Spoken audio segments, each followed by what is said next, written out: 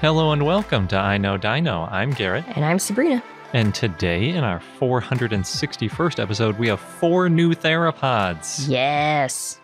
That's a lot of new dinosaurs. More than we've had maybe all year. There's a little bit of a slow start to the year, I remember, with new dinosaurs. Yeah, and then it quickly caught up. When it rains, it pours. Theropods. We also have Dinosaur of the Day, Aletopelta. I like the sound of that one. I know it's an Ankylosaur. One of my favorite Ankylosaurs, in fact. And, of course, we have a fun fact, which is about one of our new dinosaurs. And a really cool bird behavior, which is insanely aggressive. Oh. Yeah. But before we get into all of that, we want to thank some of our patrons for helping to keep the podcast running. And this week we have a new patron to thank, and that's Ellie Raptor. Thank you very much for joining. And then rounding out our shout-outs, we've got Reed, Elijah, Ermel, Xenorama, Gabrielle, Bruce, Timo from Pro Art Cut, Wouter, and Remy Rodriguez. Awesome. Thank you so much for being a Dino-it-all. We're happy to have you here.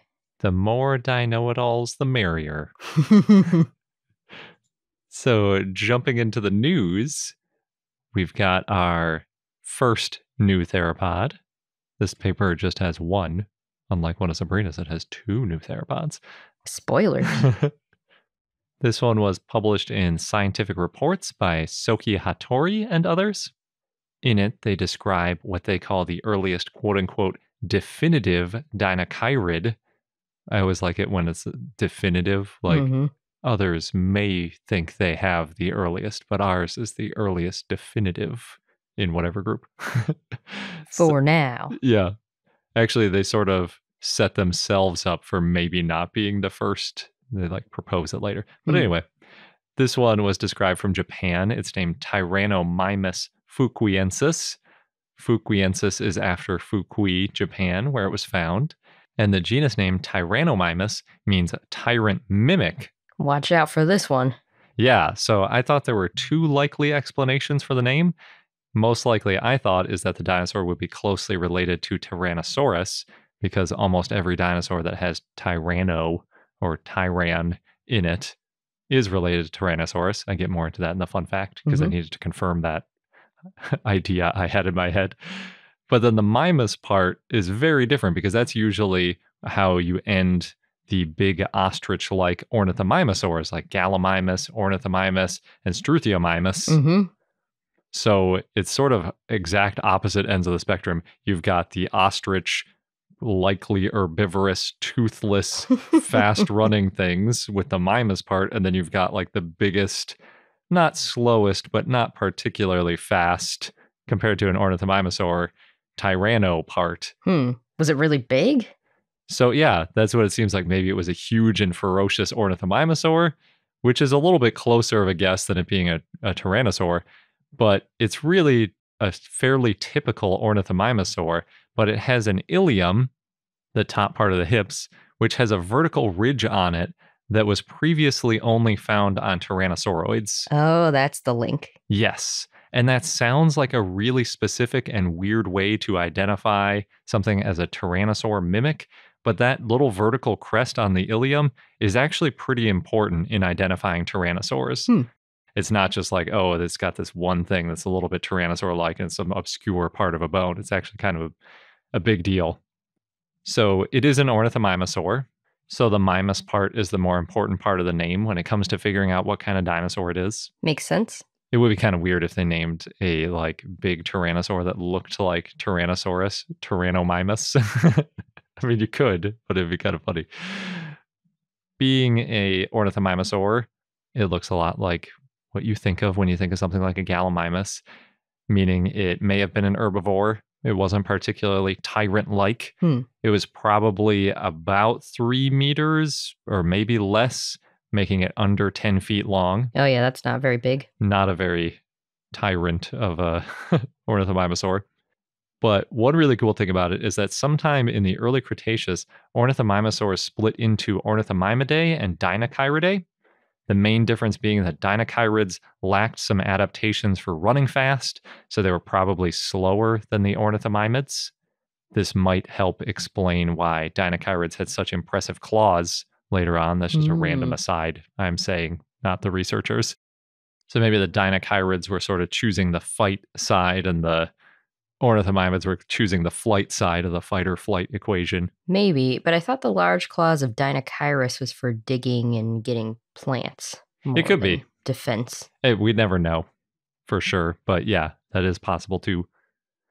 But with Deinocheirus, it's about 50 million years more recent than Tyrannomimus, so they're not really that close in time or space or body type. That's all the things. Yeah. But Tyrannomimus comes from the Loma Formation, which is probably about 120 million years ago, plus or minus about 5 million years.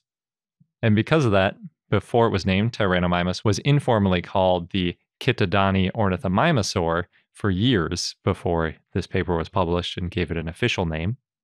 The Kytodani quarry includes the Megaraptoran fukuiraptor and the Therizinosaurian fukuiensis. So now there's a relative of Megaraptor, a relative of Therizinosaurus, and a relative of Deinocheirus, all from the same spot, which is pretty cool. Those are some of the weirdest and most interesting dinosaurs. Yeah. The Kytodani Formation is also known for having a high concentration of theropods, including multiple specimens of Tyrannomimus. Yes, because ornithomimosaurs are theropods. Yes. Yeah. Weird, probably herbivorous theropods, but just like the Therizinosaur that's also there, could be. Since there are multiple Tyrannomimus, they combine multiple individuals into this paper.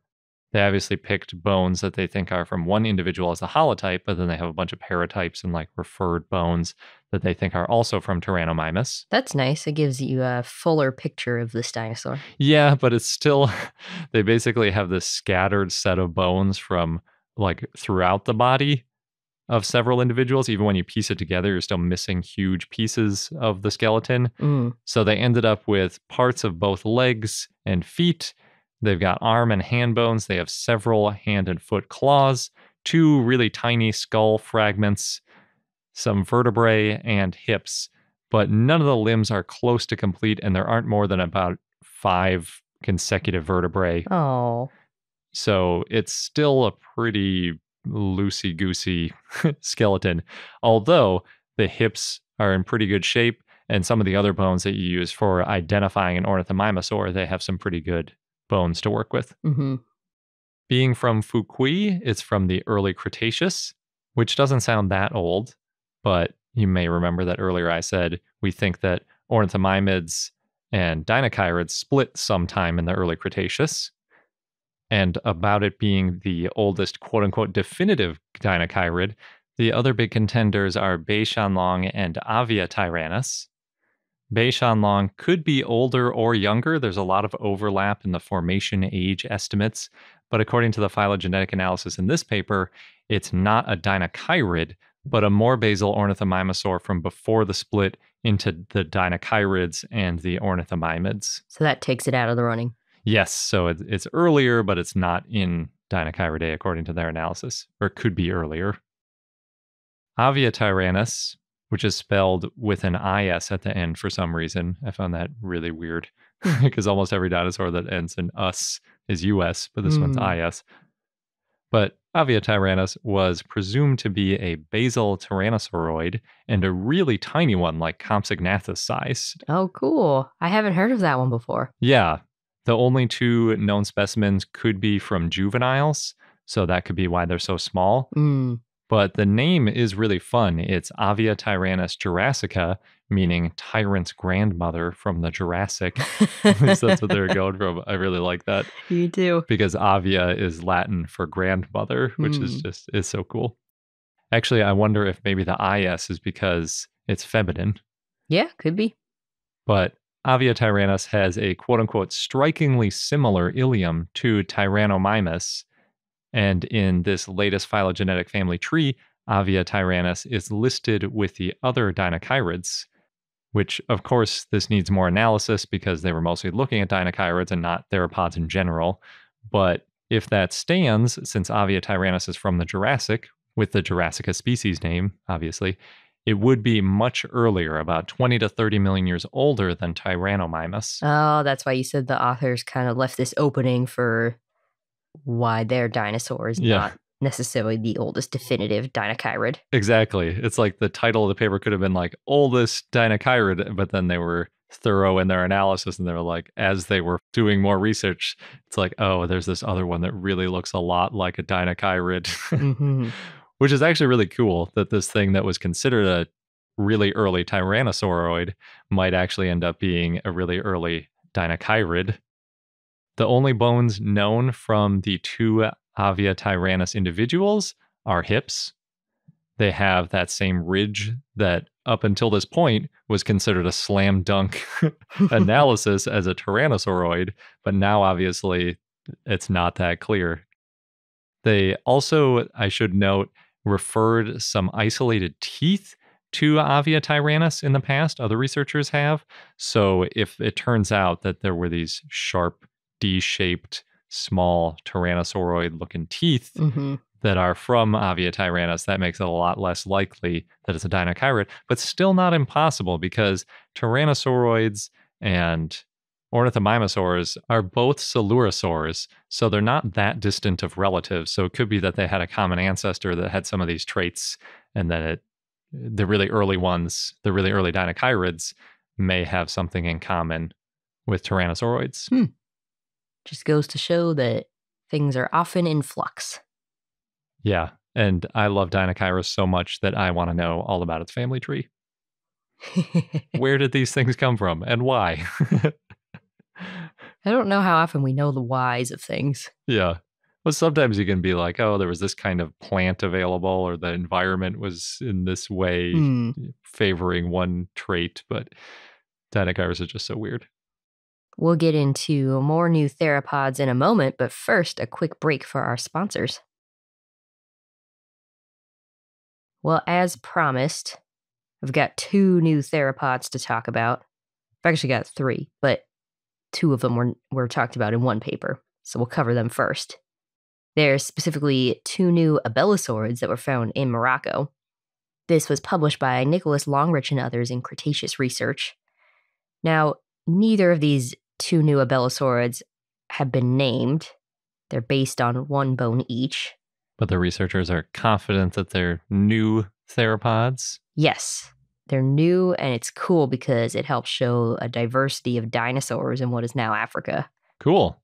They're just exhibiting a little bit of restraint in not naming dinosaurs really early when all they have is 1 bone. Yes. But just to give you a refresher, Abelisaurids were carnivorous. They walked on 2 legs. They had short snouts and short arms and stocky legs, and many of them had bony crests above the eyes. So you can have a generic picture here. Like Carnotaurus is a pretty typical example of an Abelisaurid. Mm-hmm. So, like I said, these 2 new dinosaurs were found in Morocco. They lived in the Late Cretaceous, and they were found in the Ouled Abdon Basin. And as the authors pointed out in the paper, quote, the latest Cretaceous of Africa remains largely unknown, with only a handful of taxa reported so far, end quote. Those dinosaurs include a titanosaur, the hadrosaur Ajnabia, the large Abelisaur Chenanosaurus, and now these 2 new Abelisaurs. So there's going to be at least 3 Abelisaurs in that area. Yeah. Although I guess that area is all of Africa, or is that from that one basin? I think it's from that one basin. Okay.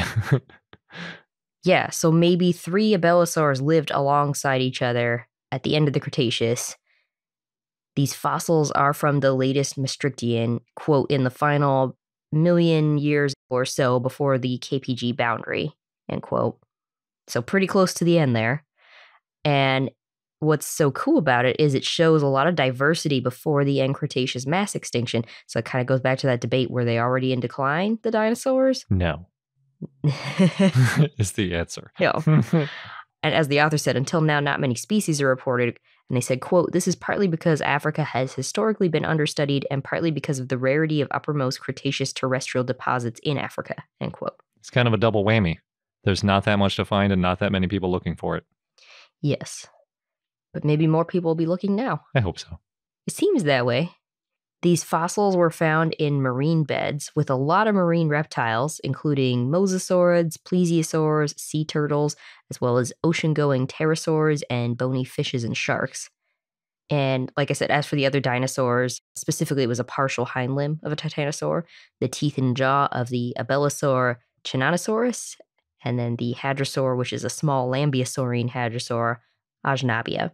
And apparently there's more fossils too, but they're still being studied, so we don't really know about them yet, or at least the public doesn't know yet. There's a lot of good fossils in Morocco, although most of the ones we talk about are from like, if not the early Cretaceous, right around that early to late shift, like 100 million years ago with Spinosaurus and stuff. Yeah. Not this Maastrichtian. I didn't even know they had Maastrichtian. Yeah. I hadn't put that together. I mean, we've talked about Ajnabia before, but I guess I forgot that it was from Morocco.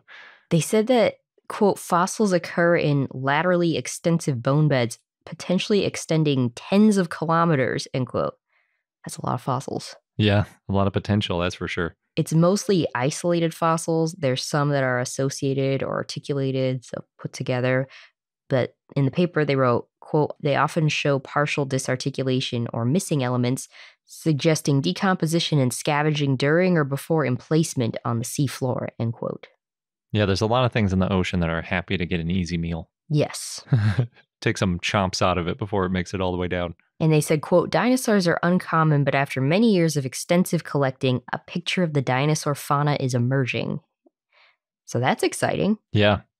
Yeah, you can see, you mentioned sharks, and I was wondering, like, if there are sharks, usually you don't get a lot of dinosaurs. Those tend to be different places. But I guess it's mostly these marine things with the occasional dinosaur that went out to sea and sunk. Yeah. But it's interesting thinking about 3 different Abelisaurids all living together or alongside each other. It's not like Golden Girls. They're not actually living together, splitting cheesecakes.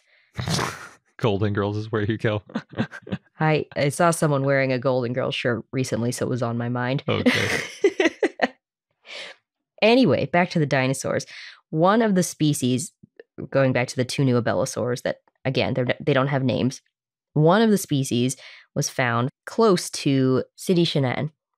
They found a tibia, a shin bone, of a medium-sized Abelisaurid, and they're estimating this Abelisaur was about 16 feet or 5 meters long, and that's based on it having a hatchet-shaped or, quote, strongly hooked nemial crest, end quote, as the ridge at the front of the head of the shin bone. Similar hooked nemial crests have been seen in other Abelisaurs, like Dinosaurus from France, and a few others like Accosaurus and Scorpiovenador. The length estimate of this medium-sized Abelisaur is based on comparing it to Accosaurus. This bone has a rough texture, so it was probably mature, and it's not just a juvenile Chinanosaurus Abelisaur, which was large, and that one was estimated to be about 23 to 26 feet or 7 to 8 meters long. So this is a lot smaller than that? Yeah. And also, even though it has a rough texture, the bone, there's no signs of pathology.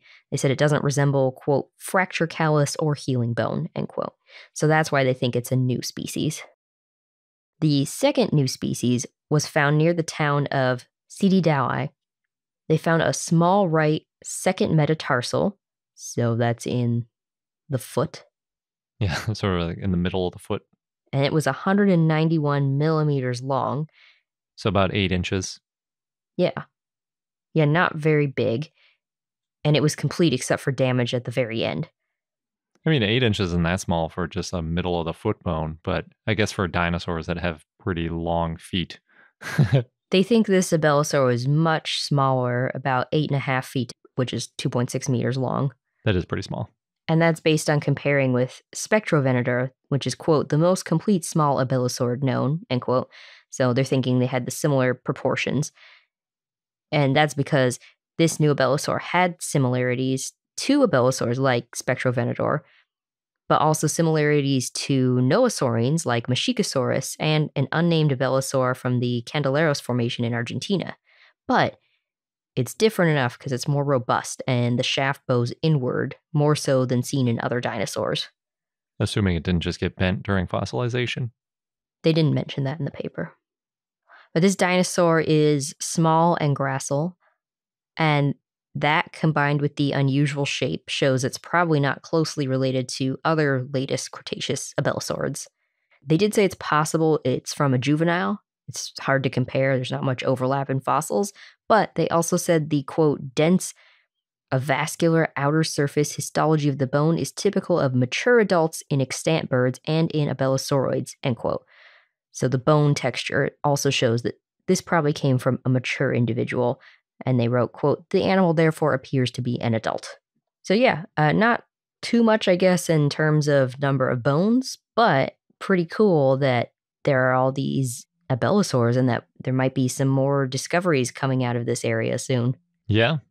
And I do appreciate that they resisted the urge to name 2 new dinosaurs based on these individual bones. I knew you would say that. As I was reading the paper, I thought, you would appreciate this. It makes it way less exciting in terms of like writing press releases or getting people pumped about the new dinosaur discovery that you have. But in the grand scheme of things, it's nice if later on somebody finds a much more complete version of one of these individuals, of one of these dinosaurs, and they can just name it as the holotype without having to worry about, oh, the holotype was named based on this one bone. Right. And nobody's going to let us make this the neotype. So we're all going to have to deal with this one bone being the official namesake of the dinosaur, which isn't all that good for all these years. Yeah. Considering, especially like you were saying, they're really just starting to get into this area and do a lot of digging. So there's a decent chance that that will happen. They will find a more complete skeleton at some point. Maybe they already have. It's just not published about yet. Yeah, it could be. That'd be cool. And our last new theropod for this episode is about a new early bird-like dinosaur with long legs. This was published in Nature by Li Ming Xu and others. It has long legs, huh? Yeah. That's its claim to fame. That is its claim to fame. There was a headline I saw, leggy bird hints at a swampy past. What? Yeah, so technically it's a bird. It's an anchiornithid avialan, which is the most basal of birds. It lived in the late Jurassic in what is now Fujian province in China. It's estimated to be 148 million years old.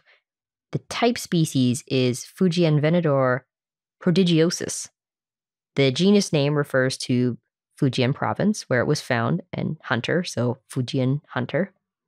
And the species name means bizarre, and that refers to its odd long legs. Some of us just have odd long legs. We don't need people calling attention to them. I think your long legs are more proportional. Kind of, yeah. They're pretty skinny. Anyway, these fossils were found between October and November of 2022, so they published that pretty quickly. Yeah, that is very fast. The holotype's articulated and partially complete. It's on a slab and a counter slab, and it's around the size of a coatless pheasant. I don't know what that is. Well, based on its femur, it's estimated to weigh about 641 grams. Okay, so that's like a pound and a quarter. Yeah, pretty light. A leggy light bird. It's not a skeletally mature specimen, though. There's some unfused bones, so they think it's a subadult. Okay. That's why they didn't name it based on it being small, because who knows how big it would have gotten. Although if it's a bird, probably not super huge. Yeah, you never know. That's true. So it had a long tail. It had those long legs, a bird-like body with wings. It was covered in feathers, and the paleo art shows a tuft of feathers on the top of its head. And it also had a long snout. And the tibia, the lower leg, is twice as long as the femur, the thigh. Wow. Yeah, and the femur is robust. See, now are you getting why why it has why odd it legs. got its name? Yeah. The authors wrote that this is, quote, a previously unknown condition for non-avian dinosaurs. It's the really long legs. Really long tibia and short femur. Yes. Suggesting it was either a high-speed runner or a long-legged wader, end quote. They also wrote, quote, this finding contrasts with other early avialans, which are thought to have been more arboreal and aerial in nature, end quote. Yeah. You don't have hugely long legs for flying. That's kind of the opposite of what you want. Or living in trees. Yeah. To get in the way a little bit. You don't need to stand really high off branches, but if you're in like a swamp, it could be really useful. Yeah. Wading. Or what was the other one that you suggested? A high speed running, like a road runner situation. Yeah. Hmm. Now, there was some discussion on the dinosaur mailing list that pointed out that while this is an important find, fukuiensis being a ground dwelling anchiornithid isn't really surprising, and mentioned the paper about the feet of early theropod flyers, which includes Anchiornis. That paper was published at the end of 2022 by Michael Pittman and others. It's open access if anyone wants to read it, but we did talk about that back in episode 432. That's where they looked at the toe pads, foot scales, and claws. I think we focused more on Microraptor at the time, having feet like a hawk, but they also found that Anchiornis and Archaeopteryx probably lived on the ground. They were ground dwellers, not aerial or arboreal tree dwellers. I think that may have been the paper. I need to go back and double check, but that may have been the one where they suggested Archaeopteryx may have been secondarily flightless, meaning that it evolved from something that used to be able to fly. Oh, I don't remember if that was the paper. Yeah, that's been an idea that's been tossed around one way or another. Yeah. Because its proportions, too, are kind of weird for something that flies. So the reason that the authors think fukuiensis lived in a swampy area was because it was found with aquatic and semi-aquatic animal fossils like turtles and rayfin fish. And they said that the swamp-like environment was, quote, a previously unknown ecological niche for early avialans, end quote. First swampy bird. Yeah. Now, more than 100 well-preserved fossils were found in this area, which they said constitutes a promising new late Jurassic terrestrial Lagerstätte, end quote. So they're saying that this area is now known as the Zhenghe fauna. Cool. Mm-hmm. I'm sure there'll be a lot more papers then about the fossils from this area. Yeah. Now, birds descended from non-avian theropods in the late Jurassic, but it's unclear what the earliest phases of that looked like. And this finding is really cool because it helps us better understand the evolution and origin of birds. Although it's hard to say for sure that this one is the lineage that eventually led to what is today's birds. Could have been a dead end. It's very hard to know for sure. Oh, but it's in the group that's the most basal of birds. We think. Well, that's how it's been classified so far. By these researchers. Yes. I'm saying there are other people that think other groups are the most likely earliest birds. Yeah. fukuiensis had features shared with other stem avialans and troodontids and dromaeosaurids, which shows, quote, the effects of evolutionary mosaicism in deep avialan phylogeny. I have no idea the correct way to say that. Mosaicism. I think, wait, it's definitely mosaic, and it ends in ism. I think we got it. Mosaicism? Yeah. Okay. Because it really looks like mosaicism. Guess it depends where you put your emphasis. Yep. Couldn't do it. Where you emphasize. Anyway. It had similar ham bones to Archaeopteryx, similar pelvis to Anchiornis and troodontids, and a hind limb kind of like Archaeopteryx and Anchiornis. And its foot bones had similar features to dromaeosaurids and some troodontids. So that's how you get that mosaicism ness. Just to add on. The author said that there were, quote, few skeletal modifications that might have contributed to the refinement of aerial performance, end quote. In other words, it doesn't really look like it was trying to fly. Yes. Its body was all about other stuff, like running or wading. Yes. So as the authors summed it up, quote, fukuiensis is an example of an avialan that diverged from this main trajectory and evolved bizarre hind limb architecture. However, that transformation has been overshadowed by changes in the forelimb, end quote. I just like that they call it bizarre. Mm-hmm. So it probably could run at high speeds or could wade, but the pedal digits are poorly preserved, so it's unclear what exactly it was doing with those long legs. But again, based on other animals in the area, it may have been, quote, an agile predator or a wader living in a swamp-like environment. We just gotta hope that they find the toes. Yes. I guess it's very important. Which maybe they will, because this is a good area to preserve bones. Mm-hmm. So we shall see. And that's 4 theropods as promised.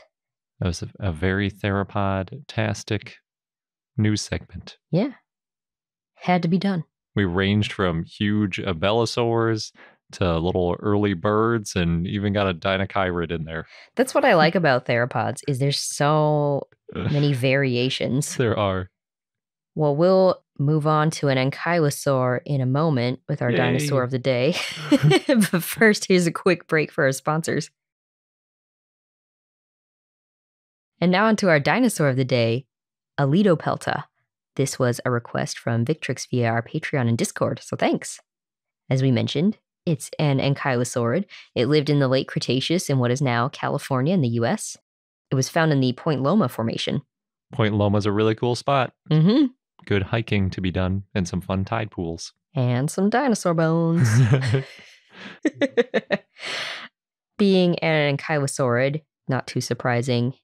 Probably if I say it walked on all fours, it had a bulky body, was low to the ground, it was covered in armor, it had spikes, it had a long tail, and a relatively short neck. Sounds like an ankylosaur. Yes. And it had shoulder spikes that are like handles. If you were to ride it, that was per Garrett's suggestion there. Well, because in the San Diego Natural History Museum, there's a big bronze Aletopelta with the little spikes on it. And I can't remember if you're allowed to sit on it, and I did and held its little spikes, or if I just dreamed about it. But I don't think you're allowed to sit on that one. Oh, that's too bad. I guess I thought about it so much that I can't even remember if it happened. But yes, yeah, we've seen it at the San Diego Natural History Museum, and they're the ones that have all the bones. Unfortunately, no skull was found, and also no club tail. Yeah, it's sort of like almost like that Zool piece of the big middle piece that was on display, where it's like all the armor sort of articulated into like a splayed out, like a spatchcocked turkey middle part. Flattened. Yeah, that's like what they found of Aletopelta. It's not nearly as good of condition as Zool, but the same sort of general shape and orientation. Mm-hmm. And based on its unique armor, that's why they think it's an ankylosaurid, even though we don't have a club tail. Or a head. The two most important parts for identifying an ankylosaur. Yes. But it did have thick shoulder scutes and long spikes and polygonal scutes that covered the pelvis. But its shoulder scutes weren't like massive spines sticking out the sides like you see on a notosaurid. No, they were like handles. Now, ankylosaurids, they were covered in armor, and again, they had the club tails and the broader heads compared to notosaurids, so. Which had no tail clubs, which is why they're not quite as cool. Anyway, Aletopelta is estimated to be about 16 feet or 5 meters long and weigh 2 tons. Originally, it was estimated to be almost 20 feet or 6 meters long, and actually, according to the San Diego Natural History Museum, also known as the NAT, this specimen was about 4 feet or 1.3 meters tall and about 13 feet or 4 meters long. So a bit of a range there. The type and only species is Aletopelta coombsi. The fossils were found during construction work in 1987. There was a skeleton found by a ditch that was being dug for a sewage pipe. They found a partial skeleton with osteoderms. Brad Riney, a paleontologist at the NAT, found the dinosaur and noticed the dark brown fossils. There's a lot of marine invertebrates in the formation, as well as a femur, right lower jaw with teeth, and neck vertebra of a hadrosaur. Riney had also found those nearby hadrosaur fossils. As for Aletopelta, it had a distinct leaf-shaped tooth, which is how they knew it was part of Ankylosauria. And the San Diego Natural History Museum got the specimen, and it was called the Carlsbad ankylosaur for a long time.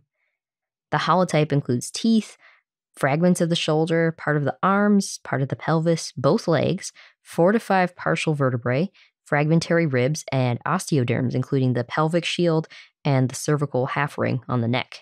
Yeah, I love cervical half rings. Those like armored necklaces is how I always think of them. Yeah. And they found 8 teeth. They think it was probably an immature specimen based on its unfused astragalus that's around the ankle. Partly fused scutes and unfused neural spines. The fossils were described in 1996 by Walter Coombs Jr. and Thomas Demare, but they weren't named at the time because they thought it was an indeterminate notosaurid with similarities to Edmontonia, Panoplosaurus, and Stegopelta. But then Aletopelta was named in 2001 by Tracy Ford and James Kirkland. And when it was named, it was the only formally named dinosaur from California. Yeah, it should be our state dinosaur. Well, that ship has sailed. I know. You're just biased. I am. The genus name Aletopelta means wanderer shield. It's named for its armor and the fact that the skeleton had traveled a long way, because where Aletopelta was found, way back when it died, what's now Carlsbad, California, was off the coast of what's now the middle of Mexico, or just north of the middle of Mexico. Yeah, it was very much underwater. Yeah, but then tectonic plates shifted and it ended up in California. We're lucky that there was really anything left after all this tectonic activity. The geology of California, especially the coast, is crazy. A lot has happened in the last 66 million years. Yes. Well, you could say that about all of Earth. Well, but California is like this thing where it was like folding the side of the continent back on top of itself in crazy ways, and it's nuts. But we got a lot of this dinosaur. That's good. And then the species name is in honor of Walter Preston Coombs Jr., Coombs Eye. And again, it's based on its armor that they thought it was an Ankylosaurid. Ford and Kirkland did, because originally it was thought to be a nodosaurid. But Ford and Kirkland further prepared the skeleton and they found these unique features. So they named it originally based on a number of features, including the teeth being wider than they were tall, having a long femur or thigh bone compared to the tibia and fibula, having a pelvic shield with polygonal osteoderms, a large short pointed spike in the shoulder, and then some other details in those osteoderms. And they said the pelvic armor had superficial similarities to Stegopelta. They wrote, quote, "The pelvic scutes of Aletopelta are uniform in shape, although of different sizes. The scutes of Stegopelta are more irregularly shaped and are larger in relative size to the ilia than are those of Aletopelta." Later, I guess 14 years later, in 2015, Victoria Arbour and Phil Curry said that Aletopelta was unique in the osteoderms, including having hexagonal pelvic osteoderms, and the cervical half ring was made of osteoderms that were fused to an underlying bony band. Some scientists had considered Aletopelta to be a novum dubium, but Arbour and Curry found it to be valid. And really, when it comes to ankylosaurs, if Victoria Arbour says it's valid, she's kind of the boss. She knows her ankylosaurs. She does. And she usually classifies them based on heads, too. So it's pretty good that this one didn't have a head and she still thinks it's valid. Yeah. It's nice. It is. What's really interesting about this specimen of Aletopelta is that it formed a mini reef. Oh, weird. Yeah, because it probably died inland and then got swept away. So it bloated and floated out to the sea via a stream and then sank to the bottom belly up. It was bloated with gas, swept away. Eventually, it decomposed or it got eaten by scavengers and then sank to the bottom of the water. Something popped it so that the gases escaped and it sank. Exactly. And once it sank, it became this miniature reef. It's so weird. It was found with mollusks like oysters and spiny oysters attached to the bones and ammonites and gastropods near the skeleton. And these made most of the limb bones hollow, and there were a lot of shallow pits on the osteoderms and ribs. It's like making an artificial reef out of sinking a ship, except instead of sinking a ship, it's a sinking ankylosaur. Yeah, that a turned little into bit. A reef. They also found fossilized oysters and a shark tooth with the bones. Interestingly, other nodosaurids have been found in marine sediments, and some are known only from marine strata, including Nodosaurus, Stegopelta, Papasaurus, and Neobrarosaurus. But Aletopelta is the first ankylosaurid to be recovered from marine strata. Yeah, that's true, because even Borealopelta, which was maybe not marine, but aquatic, was also a nodosaurid, not an ankylosaurid. Yes. I'm trying to remember if Zool, I think Zool wasn't in a marine sediment, though. Yeah, so pretty cool, and I'm glad that there are dinosaurs from California. It's a good one. You're just saying that because it's an ankylosaur. It's a cool ankylosaur, too, though. It is. I like the mini reef part. Yeah. And our fun fact of the day is that there are a dozen non-avian dinosaurs that include Tyran in their name. Oh. So Tyrannomimus is one of them. Tyrannomimus is only the second one that wasn't considered a tyrannosauroid when it was named. So in the back of my head when I was like, Tyran must be a tyrannosauroid. About 80 to 90% of the time, that is true. Then that makes sense. The other non-tyrannosauroid in the list of dinosaurs that have Tyran in them is Tyrannotitan, which is a close relative of Giganotosaurus. So it's not a tyrannosauroid, it's an Abelisaurid, but it's also a huge predator. So really, they were all huge predators up to that point, or at least closely related to huge predators. The reason that Tyrannotitan has the name Tyranno is sort of similar to the reason that Tyrannomimus does. It's because there's a specific feature in Tyrannotitan which was considered sort of a unique thing to Tyrannosaurids until it was found. But in this case, it's not in the hips, it's in the shoulder. There's a curve to the shoulder blade that's similar to Tyrannosaurids in Tyrannotitan. So I've got the full list of other Tyranno dinosaurs, but I'm not going to read them because I feel like that would be a little bit boring. But I will say, other than Tyrannosaurus, all of the names that are still considered valid were named after Jurassic Park. Interesting. I mean, Tyrannosaurus was pretty popular before Jurassic Park too, so I'm not sure how much of a coincidence it is. But earlier we talked about how Jurassic Park spurred all of this digging activity looking for Tyrannosaurs, and like a huge number of Tyrannosaurs started to be found after Jurassic Park. So it could be related. I think it might be. We, mostly you, Sabrina, have covered all but 3 of the valid genera. Oh. The only ones we're missing are Aviatyrannus. I just was saying that was a new one to me. Yeah, and a pretty interesting one. Eotyrannus, which I thought we had covered. I searched for it a few times and I couldn't find it. We've covered other Eo dinosaurs. Yeah, I think that's what I'm getting confused with. And also Siamotyrannus, which might not be a tyrannosaurid, but it was thought to be a tyrannosaurid when it was named. Are we going to get Dinosaur of the Day suggestions of these 3, you think? Maybe. Probably, I feel like Aviatyrannus is definitely a contender.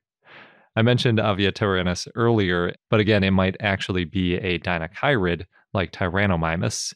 So then there would be multiple which are not tyrannosauroids, but only 2 that were named knowing full well that they weren't tyrannosauroids. I will say, though, there are also some modern dinosaurs or birds with the Tyran word part, most notably the family Tyrannidae, not to be confused with Tyrannosauridae. Tyrannidae was named 80 years before Tyrannosaurus in 1825. So you can't say like, oh, why were they naming the small bird after Tyrannosaurus? Really, Tyrannosaurus, if anything, was named after this ferocious small bird. So the family Tyrannidae is also known as the tyrant flycatchers. We may have mentioned them before.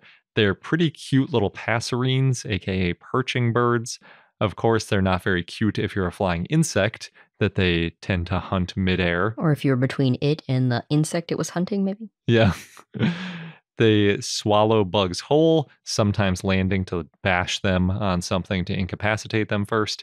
And they have to regularly spit out pellets of insect exoskeletons, sort of like an owl pellet of mouse bones, but instead it's a tyrant flycatcher pellet of bug skeletons. The smallest tyrant flycatcher is the short-tailed pygmy tyrant, averaging 4.2 grams or exactly 21 carats. No. I thought it'd be fun to use a weird metric for the English because like fractions of an ounce is strange. Go with carats, like you could wear it on a ring. Oh, that would be strange. Yeah. There are other contenders for smallest in case there are any birders out there, but they're all about 4 grams. The largest tyrant flycatcher is the Great Shrike Tyrant at about 100 grams, which is about 3.5 ounces or 500 carats to keep the carats thing going. It's also about 29 centimeters or 11 inches long, and that's the biggest of these tyrants. So 3.5 ounces, not particularly big. Well, depends on your perspective if you're an insect. It's true. And again, we have birds to thank for insects being small. So thank you, birds. A genus inside Tyrannidae is Tyrannus, aka the kingbirds. Despite their small size, they really live up to their name. They're famous for fiercely defending their nesting grounds. I found 2 examples of kingbirds fighting off red-tailed hawks. Oh, that's what they're doing. You sent me pictures. I thought they were like riding them. Kind of, yeah. So lots of birds like crows regularly dive bomb and otherwise harass hawks to get them to leave their areas. But kingbirds really take it up a notch and have a whole different strategy. So in both of the photos that I found, the kingbirds managed to dive onto the hawks, sink their talons into their backs, and then repeatedly peck the top of the head of the helpless hawks until they fly away frantically trying to escape. Wow. I found these 2 examples. One of them's from eastern Colorado. The other one's from Chicago, Illinois. And the kingbirds fought off the hawks despite the hawks outweighing them about 30-1. Good for the kingbirds. Yeah, so that would be like a human scaring off a rhino or a hippo, like climbing onto the back of a rhino and just like clubbing it on the head or something until it leaves you alone. It would not work. No, that sounds too scary and dangerous. Yeah, you have to be incredibly vicious to pull this move off, and I just love it. Apparently, they're not always this vicious. This is just during breeding season, and then they eat a lot of bugs in general. But part of the non-mating season, some of them go down to like the Amazon and just eat a whole bunch of fruit in large groups, just hanging out. And then they get into mating season and they get really riled up. Jeez. I just couldn't believe that this tiny bird literally lands on the back of a hawk, digs in its claws, and pecks it on the head. One of the accounts of this was like the hawk was already leaving. It just needed to make its point. Yeah, it was trying to get away, and then this thing lands on it and starts pecking it, and it just is trying to get away. It's not trying to fight or anything. It's just Never trying to fly come away. back. Yeah, exactly. Very ferocious. Aptly named kingbirds, aka Tyrannus. And that wraps up this episode of I Know Dino. Thank you for listening. If you enjoy our show, please consider leaving a review. And stay tuned. Next week, we will be talking about yet another new dinosaur. Thanks again, and until next time.